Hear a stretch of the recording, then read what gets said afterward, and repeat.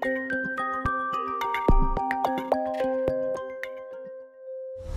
say how much of a pleasure it is to welcome today to our concluding lecture series, or concluding lecture in our lecture series, in our distinguished keynote series, Professor Dr. Elizabeth Altman from the Manning School of Business at the University of Massachusetts in Lowell, USA. And we are very, it's a big pleasure to having you.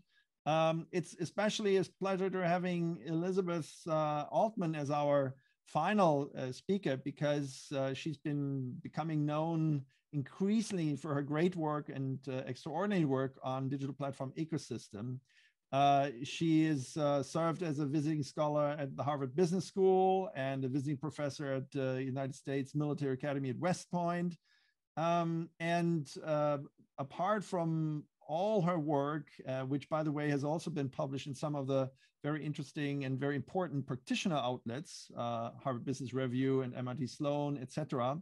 What I find especially interesting is that she looks at the issues of digital platform ecosystems from a long-term perspective as a senior executive.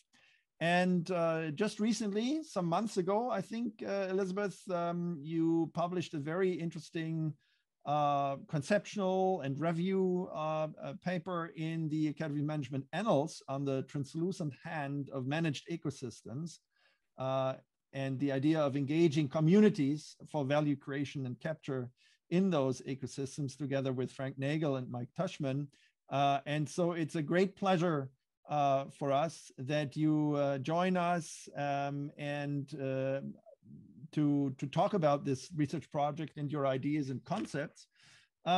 Before I hand over to you, Elizabeth, some very quick notes on technicalities. So as always, Elizabeth will speak about 45 to 50 minutes or so, and we will record that presentation. You can always, you're invited to, during the talk, share questions via the chat, although we will basically, Elizabeth will first have her presentation, then we will go into a Q&A, which is not going to be recorded, of about half an hour or so. And that is about it. Is there anything, Jan, that I forgot to say? But I think more or less that's what we have to say for technicalities. No, that was perfect, and we're welcoming questions in the Q&A and the chat during the talk, and especially after the talk when we have the discussion. All right, Elizabeth, thank you so much for joining us and for sharing your ideas with us. We're very much looking forward. The stage is yours. Thank you so much. So let me share my screen. Just maybe before I do, let me just thank you all and thank everyone who has joined us. It is really an honor, a pleasure to be here. Thrilled to be here, actually. So again, thank you. And let me just share my screen, make sure you all can see it. So are you able to see that? Okay, great.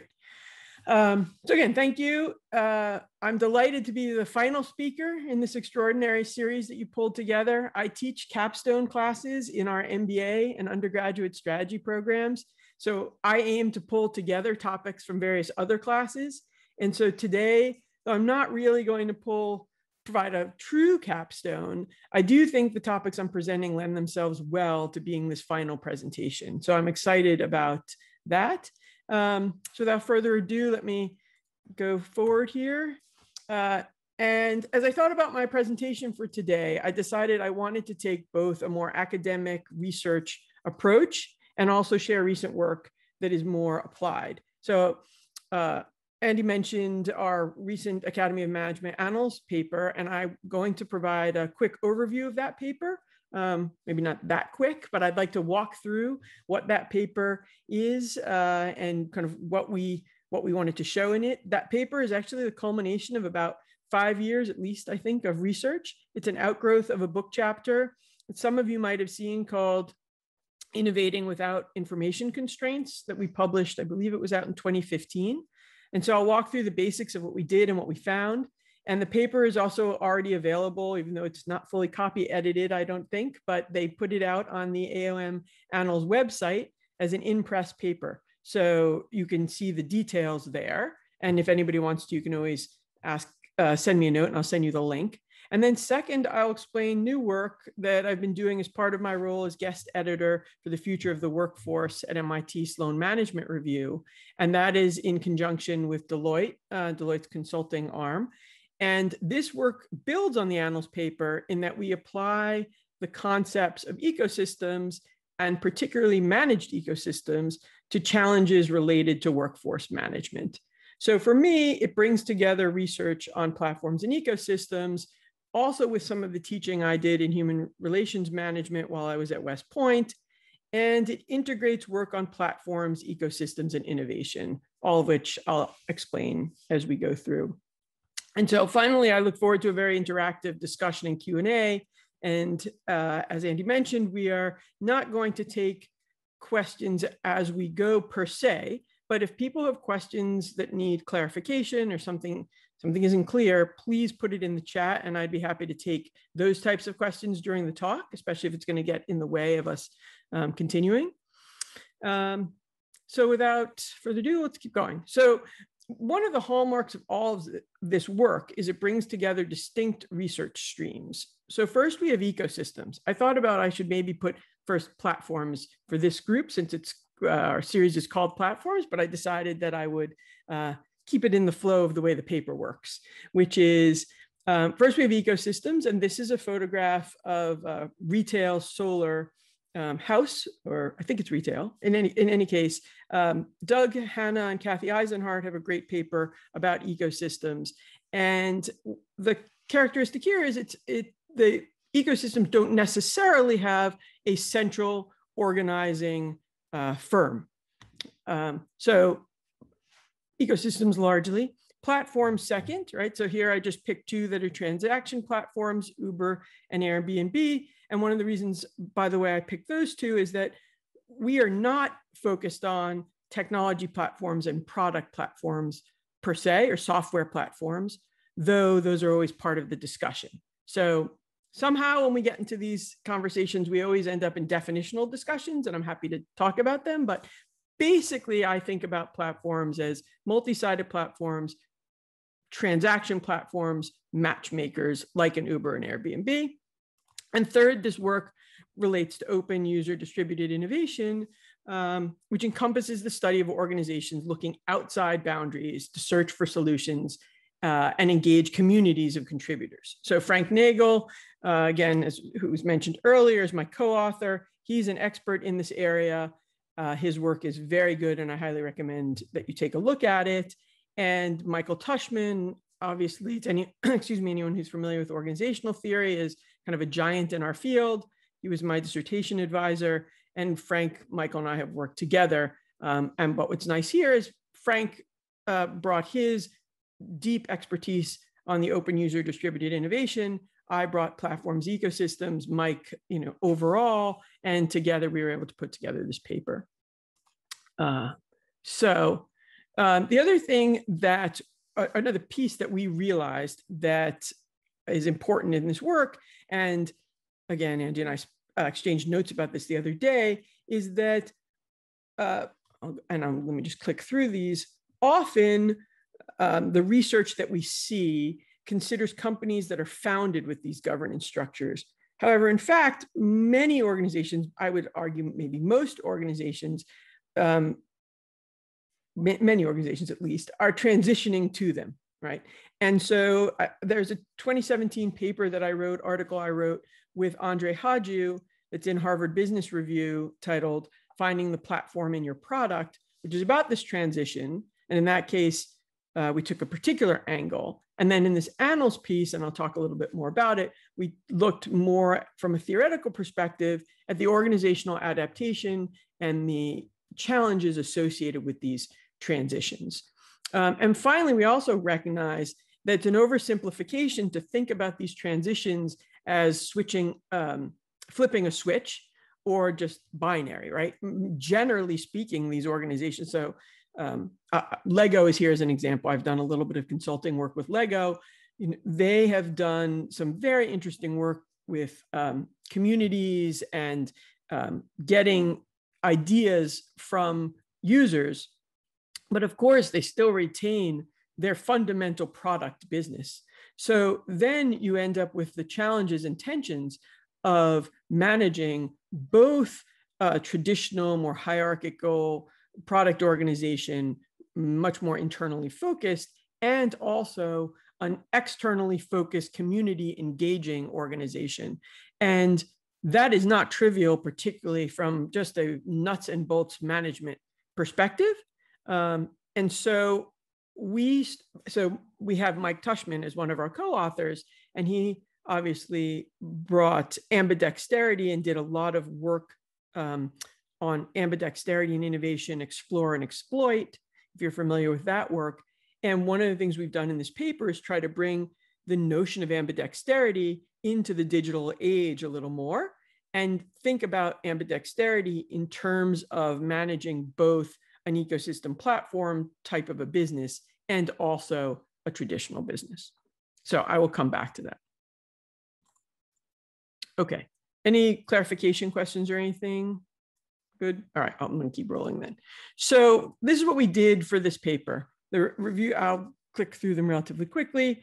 We put together a comprehensive, in-depth review, primarily. So for anyone who's familiar with Academy of Management Annals, the papers are known as literature reviews. Sometimes they're known as literature reviews with an attitude or literature reviews with a perspective. And the point is, it's a literature review, but you have to provide contributions. Okay, you did the literature review, and generally, by the way, it has to be a synthesis or an integration of distinct but related literatures. And then what are your new insights from that? So our primary literatures were ecosystems, platforms, open user, distributed innovation. We then, as I said, recognized the interesting concepts around organizational adaptation and ambidexterity. So did 2 condensed reviews there. We looked at journals of management, org theory, strategy, and innovation. We also realized that to be comprehensive, we really needed to look at information systems journals and practitioner-focused journals.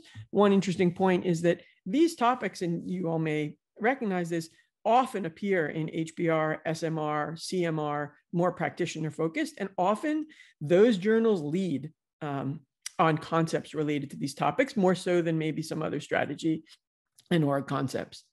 We did wide net and narrow net searches that I'll talk a little about.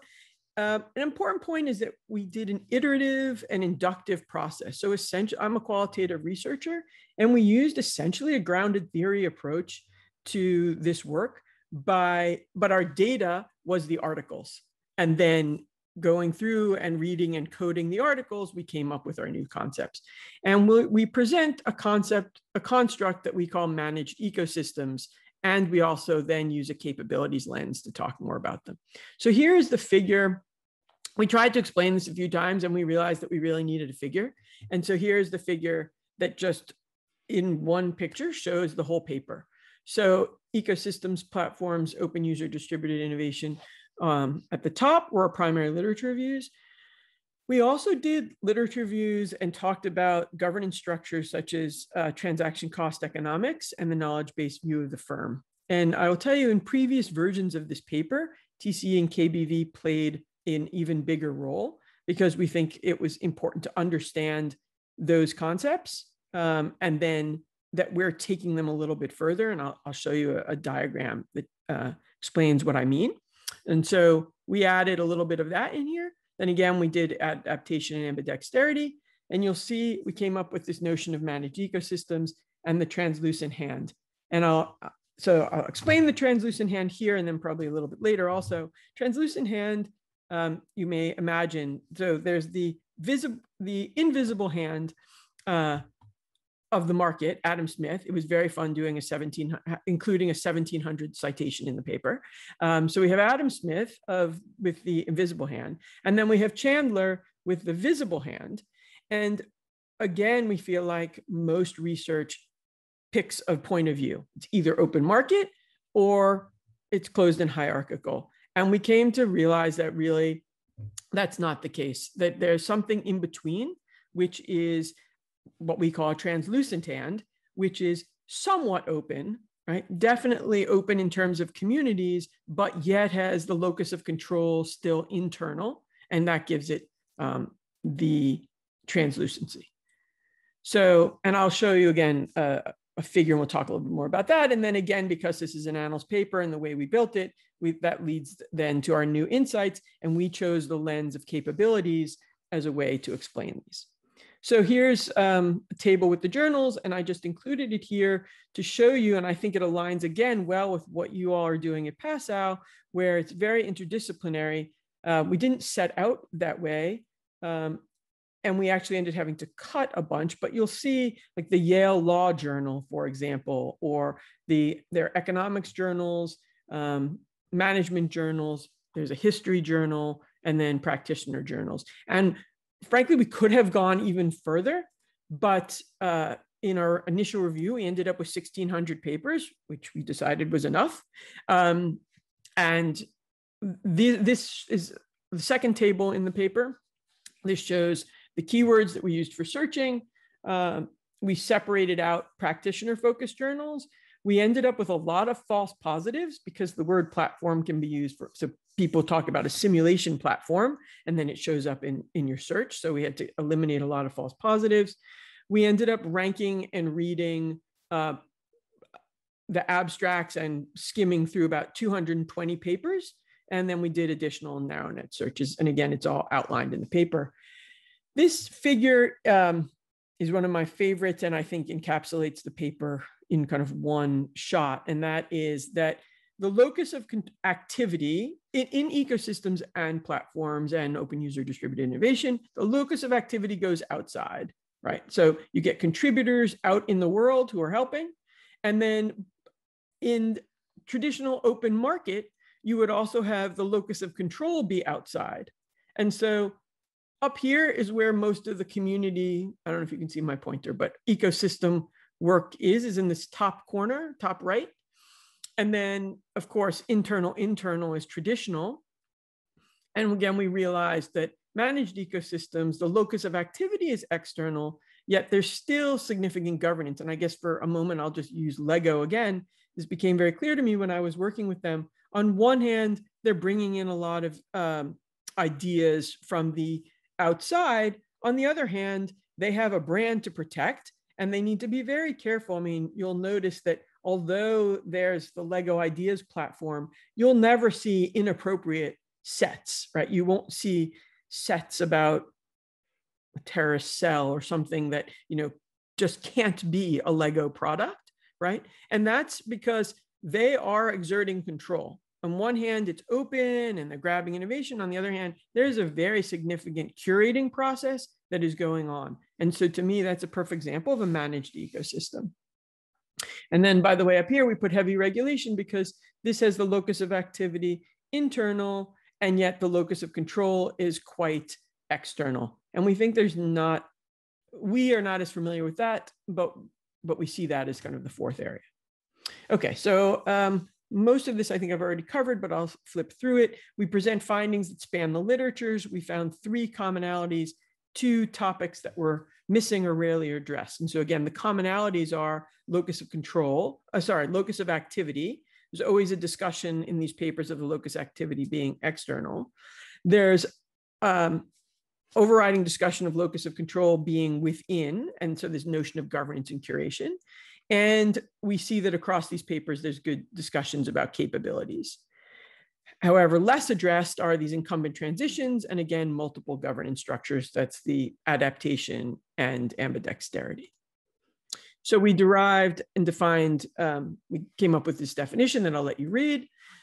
We talked again about governance structures. We built on TCE and KBV, and we said that there are varying translucency degrees. And frankly, I would love to go much more into this discussion or into a study of how does translucency vary and why, and what are the mechanisms and under what cases. Of course, we couldn't do it in this paper. There are probably 6 papers in this paper. But I think, one of the questions that you all asked me was kind of, where is research going? And I certainly would like to see work on building from this on a spectrum from closedness to more openness. And I think I have a bunch of ideas of how we could do that. And then again, so that's that. And then boundary conditions, because there's a lot of discussion of, well, isn't everything a managed ecosystem? It's like, no, everything isn't a managed ecosystem. We went through a lot of boundary conditions in the paper. And we did notice that there are ecosystems in some cases that may or may not be managed. So for example, open source software, there are examples, and this is again, Frank's domain, but there are examples where it is very open and there is not a central organizing firm. But then there are other cases like Linux where there is a central organization. And though there are lots of contributions, of course, and it is built on the notion of external contributions, there is still a central organizing firm or organization in that case. So we highlighted 4 capabilities. The first is shepherding communities without exploiting them. I will tell you in an earlier paper that was 2. If you see any early drafts that are floating around, there was shepherding communities and leveraging without exploiting them. We put it together because we realized it was both in the same vein. I will give you a little anecdote on this. We went back and forth. Frank and I in particular spent a lot of time, and then also with Mike, discussing what the right wording was. A lot of people are using the word orchestrating. I've even recently titled a book chapter, Orchestrating Workforce Ecosystems. But we decided shepherding was better because in an orchestra, musicians, it's quite prescribed what musicians need to do. Now, I think I'm not a classical music musician, and I'm sure I could probably get into a debate actually with Mary Tripsis, as you mentioned, my co-author, who does play in an orchestra. We could probably get into this discussion, but in general, we feel like musicians are told what they need to play, and then the conductor conducts. Whereas grazing can go anywhere they want in the grazing land, and the shepherd just creates boundaries. So one of our reviewers at one point said to us, are you saying, it was actually fortunately a friendly reviewer, sent a note and said, are you saying that sheep have more agency than classical musicians? And I said, I don't think I'd like to necessarily write it that way, but essentially, yes, that is what we are saying. We think the sheep do have more agency. And so therefore, we think shepherding just invokes a lighter touch and a lighter hand than orchestration does. And so we chose shepherding. I don't know if it's going to stick, but that was the little behind the scenes logic. The conductor is also the interesting thing. Who is the dog, the shepherd dog in the orchestra? Yeah, right, exactly. I don't know. But we'll leave that. Maybe that's another paper. So, okay. So then the second one, maybe slightly less controversial, was managing data and intellectual property. Actually, Hemant and I are co-authors on a paper with a number of other people about platform data strategy. And we recognize that data is essential to most of these business models, and this governance structure and managed ecosystems require a much more open and expansive approach to sharing IP. And we think that needs to be discussed in more detail. And again, spans the literatures. Ecosystem-driven open adaptation. We went around about the term. This is now a little bit of a mouthful, but the point is that it's adaptation of organizations to a more open state because they're becoming more ecosystem centric, right? And that's the idea there. And then finally, ambidextrous governance is the ability of an organization to successfully manage the tensions associated with embracing more than one governance structure at the same time. And again, the notion of ambidexterity within organizations is not new. It's usually applied to innovation around exploration, exploitation. We have not seen it applied in this manner before, but we think a lot of the same difficulties, challenges, opportunities of managing in an ambidextrous mode arise when you're dealing with multiple governance structures. So I'm looking forward to having a discussion around those. And then finally, we have some future areas of research. One, as I mentioned, translucency levels. Also, oh, there's a bad typo. Sorry about that. Variable approaches, differing starting points in the nature of the organization, stakeholder management, employee groups, unions, boards, etc. Again, adaptation. So even firms founded as managed ecosystems go through adaptation. We were talking about incumbent mature firms, but if you look at, say, Uber needing to adapt as regulations change, there's a whole discussion to be had about that.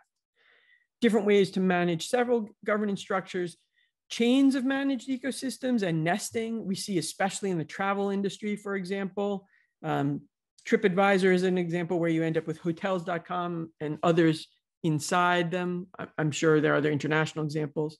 And again, so workforce ecosystems as managed ecosystems is another topic, and I'm going to move there now. So that's kind of the end of the discussion on annals. I think we're at 10:30 my time, and I guess 4:30 probably your time. And so let me spend a little bit of time now, 15, 20 minutes, talking about this new research. And so please, if you have questions, I'd love to come back to talk about the annals article, but I'll move to this. So similar to how I got in touch with you all, I received a note from Sloan Management Review, I think in around maybe March of 2020, saying, listen, we've seen your work on ecosystems and platforms, and we're doing work on future of workforce, and would you consider being a guest editor? And I called them. I ended up in a phone call with David Kieran, who's now my co-author and is the managing editor, and said, if this is really about, at the time they were writing about opportunity marketplaces, talent marketplaces, which is a very interesting other discussion, but is very internal to the firm focused. I said, if you're doing all internal to the firm, then I'm probably not your right person, because I really think about engaging communities, external platforms, ecosystems, et cetera. And he said, no, that's the point. We want to move this discussion from being purely internal to also incorporating external. I said, well, if that's the case, then let's do it. So then last year, I started working with them in this program. It's part of what's called the Big Ideas Initiative. So I'll show you. So the Big Ideas Initiative has AI and leadership and future of the workforce. And I now lead future of the workforce as guest editor. And in April, we came out with the research report, and you can go right on to, here's the link. You can go on to Sloan. Again, if someone can't find it, you can let me know. We did an interactive that's pretty fun that probably very few people are going to ever look at. So I'll tell you, you should take a look at it. If you click on it, you can mess with our data and cut it in all different ways. And SMR decided they wanted to do it. Yeah, I don't know how many people will ever touch it, but it's fun and interesting and may provide some new insights. And also in January, I'll talk a little about, we did a research highlight report in SMR that was a kind of preview of the work. So this is a little bit in backwards order. So January, the preview report came out, and April, the full research report. And what I'd like to do now is kind of give you some of the highlights from that report. So again, the context is the Big Ideas Initiative, which includes these other topic areas. Then future of the workforce. So this is a multi-year project. Also, SMR and Deloitte have been working together. I think this is the 12th year. It's a very long-standing project. Originally, it was about digital transformation. 2 years ago, they switched it to future of the workforce. And then last year, I became guest editor. And it's working closely with Deloitte. Excuse me. We have a team from their research group. We have a team that also includes 2 partners from Deloitte, and we have access to their data analysts. It's quite amazing, actually. And so again, 2020 was opportunity marketplaces. 2021 was workforce ecosystems. I should have put a little 2022 question mark here. We're working on 2022 report. It will be more about workforce ecosystems, I can tell you that. And we're digging deeply into a number of new themes. And then also, again, we have an article from January. We're doing a new article. Kate Kellogg, some of you may be familiar with at MIT, is a very well-known, excellent professor. She and I and David just finished a book chapter that will be coming out in the Thinkers 50 volume, I think in September. It's going to be an ebook on ecosystems. And I know some of the others who are contributing, that will be very worthwhile to take a look at that book. They're all short chapters. I think it was 3,000 words. And then Kate and I are also exploring a qualitative ethnographic research paper and doing, I'd like to move some of this into also much more academic peer review work. So again, we have this Future Work is Through Workforce Ecosystems original article. And the research questions that we've been exploring are basically, given the changing nature of work and workplaces, driven and enabled by technology, how is the meaning of workforce changing? So this was very interesting. I did, I think, 25 interviews for last year's report, including, now we can say, because it's in the report, like the CHRO of Walmart, C-suite executives from Nike, Roche, 2 US Army generals, investors. So a wide range of people. And often it became very clear when I started the interviews, if I said, I'm studying future of workforce, by the way, how do you define workforce? Which I thought would just be a very quick question. People would go, oh, we've been talking about this, or, oh, this is an interesting question. And so it quickly became clear that kind of what is a workforce is not as simple as you may think, because does it include complementers? Does it include app developers? To what extent does it include contractors and freelancers and gig workers, et cetera? And so that's what we've been thinking about. In what ways are the models influencing strategy? What's the effect of organizational culture? And really, what are the implications for management practices? So we identified 4 shifts that we included in the first January article. 1, more non-employees are doing more work for business. So whereas this was a phenomenon that previously I would have thought, oh, it's like 5% of a business, this is like kind of tip of the iceberg, we're seeing more and more companies where they say, like kind of 35 to 50% of our workforce are contingent workforce. That changes the game when you have that large a population of the workforce being contingent. And there's some organizations you may be familiar with, for example, Threadless, which Kareem Lakhani has studied in great detail, and others. We studied a group called Applause, which is UTest, which is a very interesting organization where the vast majority of the contributors are external workers. And that changes, again, the game. Shift 2, the nature of work is evolving, and I'm going to talk more about that. Shift 3, there's growing recognition diverse and inclusive workforce can deliver more value. So we've been having, at least in the United States, and I think worldwide, we're having more and more discussions about DEI, diversity, equity, inclusion.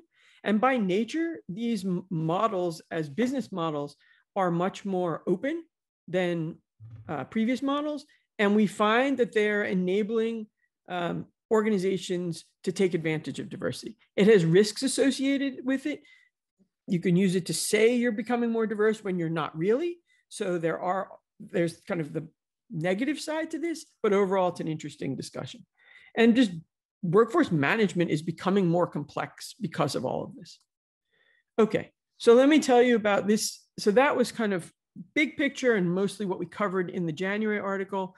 I am borrowing slides with permission from my colleagues at Deloitte that we all did together. So you're going to see that the slides are going to now take a big leap in quality because there were graphic designers involved. And this is work from our report, which is this April report. See, slides got much better.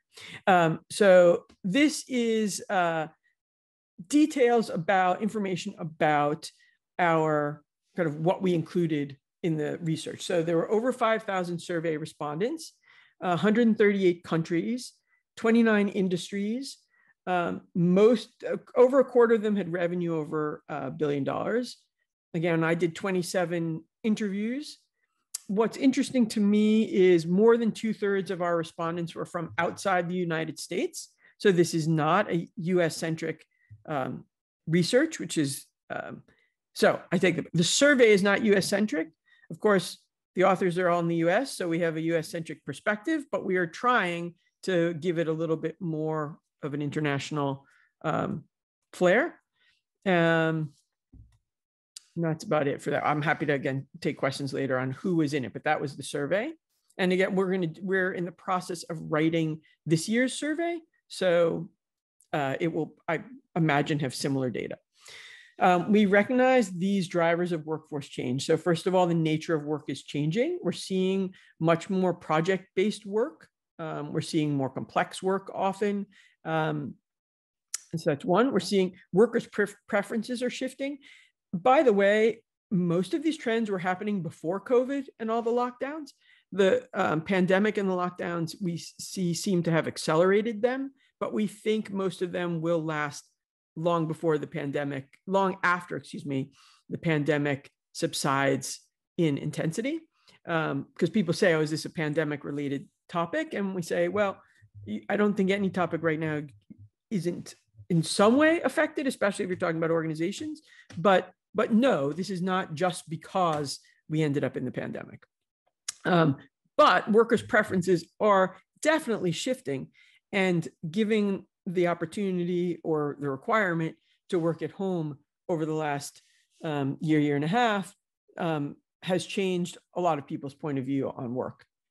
Technology is transforming how we engage and manage the workforce. One of my favorite interviews, we were talking about, no, I can't remember which organization it was, but it may have been NASA, where they need to give bots ID cards and numbers and put them into the employee system, because otherwise the bots couldn't have access to some data they needed. So I think this is a very interesting question of kind of how you deal with bots and data and other types of technologies and other system level technologies. And finally, many workers consider themselves free agents versus loyal employees. There are definitely, at least we're seeing, is this shift. So more than 87% of respondents consider their workforce to encompass more than employees. And only 13% consider it to be only full and part-time. On one hand, this shouldn't be surprising. Still, there's something striking about seeing such a large number. And every category of the workforce is expected to grow over the next 18 to 24 months, with technology for workforce augmentation and developers, accessory providers expected to grow the most. So I also think that is interesting. You can get into different debates about to what extent these categories are going to grow, but our survey shows and our data shows that we expect all of them to grow. And finally, again, we defined a workforce ecosystem to be a structure focused on value creation for an organization that consists of complementarities and interdependencies. The structure encompasses actors from within the organization beyond, working to pursue both individual and collective goals. So as academics, you will recognize, I think, the interdependencies and complementarities piece. I will tell you that we had a large debate amongst the team. Consultants wouldn't always like to put in words like that into a definition that's going to go, we're trying to have broadly adopted. But I think it's very important that since we call this an ecosystem, that we include interdependencies and complementarities. And so thus we've included it in the definition, and we've spent a lot of time trying to explain to people what we mean by it. And I'm happy, you can see down here in the fine print, we've added our own definition, and that kind of keeps coming up. So let me just show you, there are a bunch more slides here, but I'll just show you a few of the quotes and let you read them. Because of my work with the US Army and West Point, and through a colleague from HBS, I was able to get access to two generals, and it was interesting to get their perspective, saying that, we have to harness the power that's your entire workforce. It's about pulling everyone in. we can't have people who are not inside the family being treated differently. They're here, somebody brought them to the family reunion. And I thought that was just a great way to say, look, we have all these employees and contributors outside the main organization, and we need to figure it out. And I'd say from a platform perspective, this is very important because we're thinking a lot about complementers and how do we kind of manage, and complementers is exactly what this gets at. Here, again, this top one quote is about diversity. If you want to have access to the best talent, you have to value and appreciate diversity.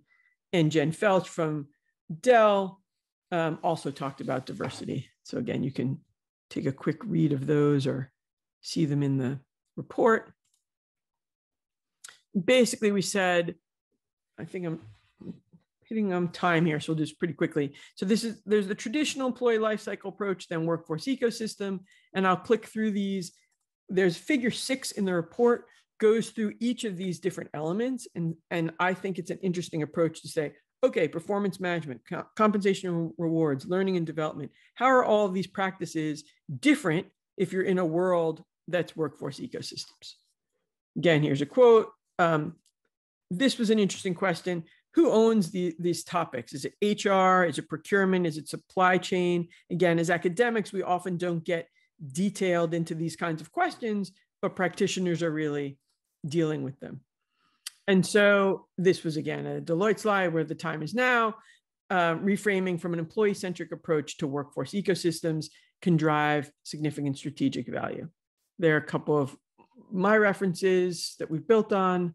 And with that, I think we're at 45. So I think I'll stop there and open it up for questions. Thank you so much, Elizabeth. Thank you so much. Sure. Who wants to go for the first question? Perhaps in the meantime, I can ask one. So if you you mentioned these changes, like the nature of the workforce is shifting and so on, which from your perspective would you argue is first theoretically most intriguing? So where do you see like idiosyncratic phenomena that also need new theory, basically where you say, well, we have a problem that you can't explain, describe, or analyze these phenomena from the perspective, say, of the normal kind of whatever pipeline or whatever non-platform ontology, and which of those phenomena do you think is most interesting? So when we have new scholars, upcoming scholars, where would you focus your emphasis on? So it's a really good question. So I just popped up the slide that kind of summarizes at least 4 of the changes. So we have them here, and we can just walk through them for a few minutes if you'd like. Yeah, please.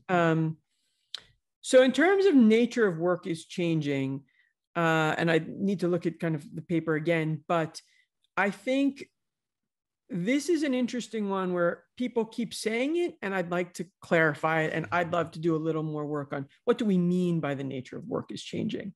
I will give, by the way, I will give a plug to one of my co-authors, Jeff Schwartz, recently published a book called Work Disrupted, which is, again, a very practitioner book, but he talks a lot about some of these changes. So it would be worth taking a look at that book as well. So I think we have a sense that work is becoming disaggregated and more project-based and more technology bounded. And yet, while people say that, I also think you can even hear as I'm saying it, there's this conflict between it's becoming more time-bound, project-based, yet more complex and interconnected. That seems a little hard to resolve to me. So I would like to understand more about what do we mean when we say that, and from a theory standpoint, I'm not sure how we make that leap, but I feel like we need to understand better what is happening in the nature of work. And on one hand, it may be industry specific. On the other hand, I do think going to the third with technology enablement, we are seeing some trends that because of the use of AI and machine learning, things like that, that may span industries.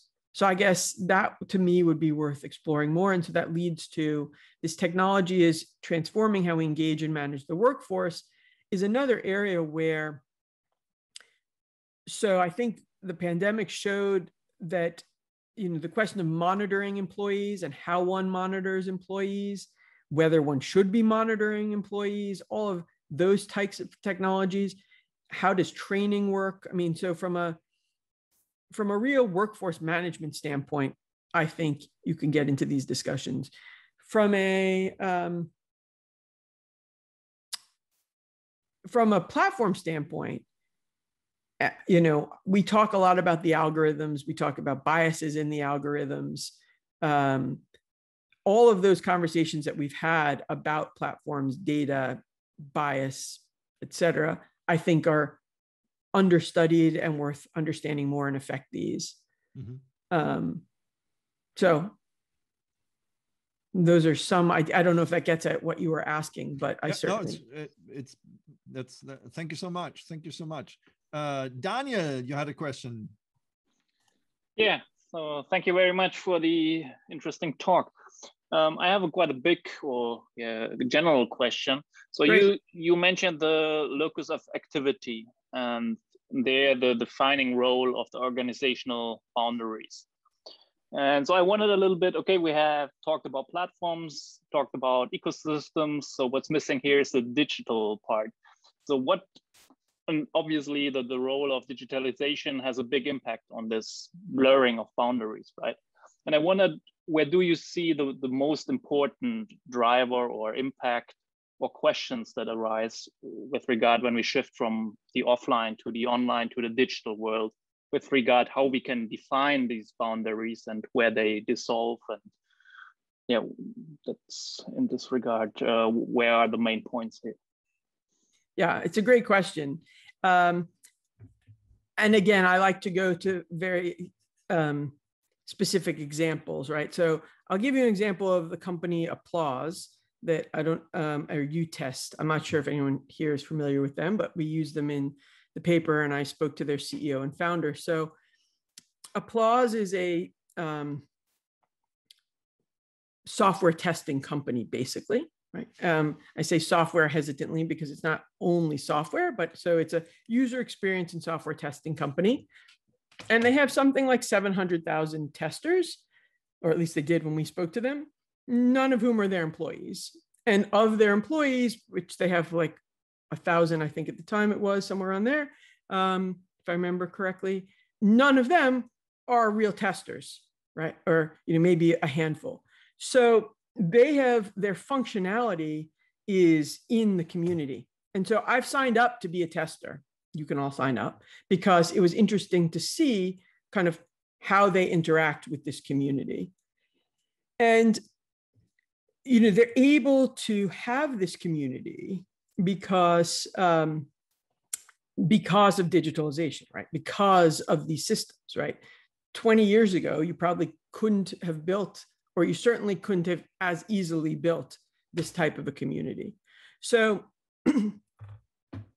that's a company that is not going through a transformation, right? It was founded, it was born as a company that the locus of activity is firmly outside the organization, while locus of control is inside.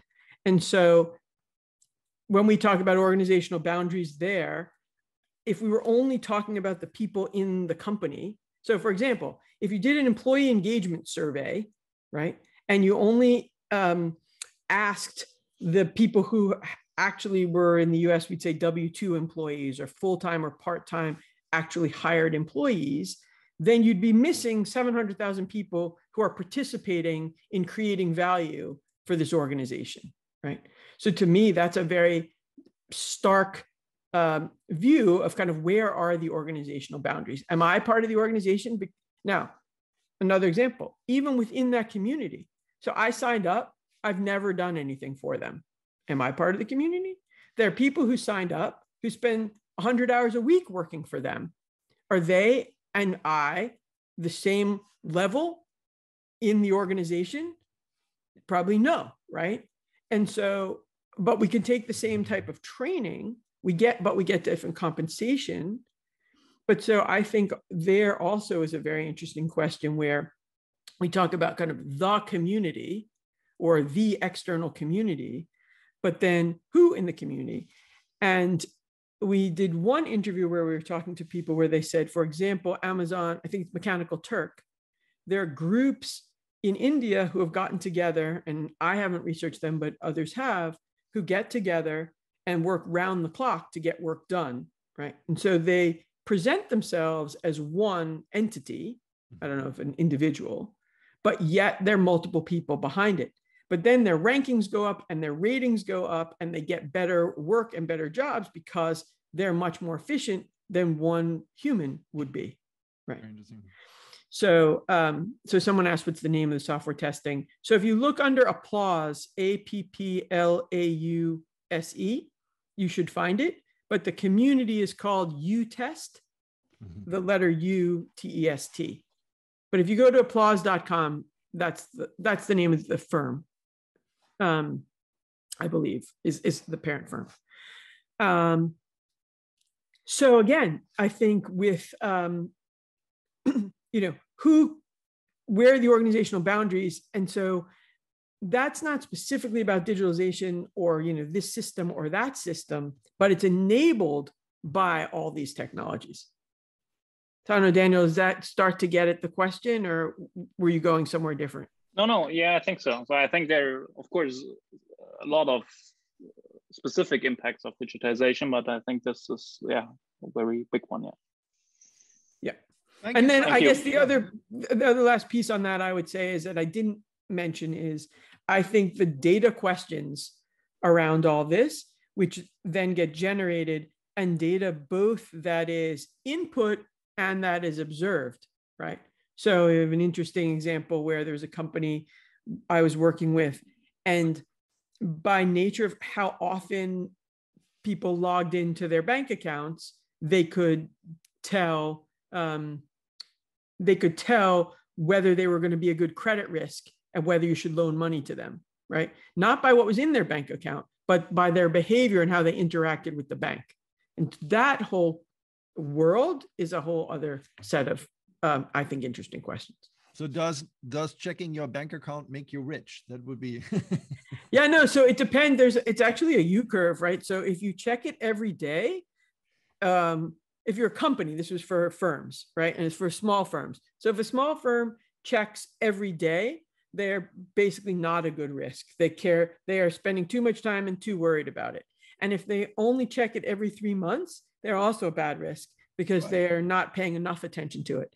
So there is a sweet spot that they figured out, whatever, I don't remember what the day was, but they could figure out like how often is the right time for a small company to be doing certain things with their bank account that would then lead them to be a good credit risk. Yeah. Thank you so much.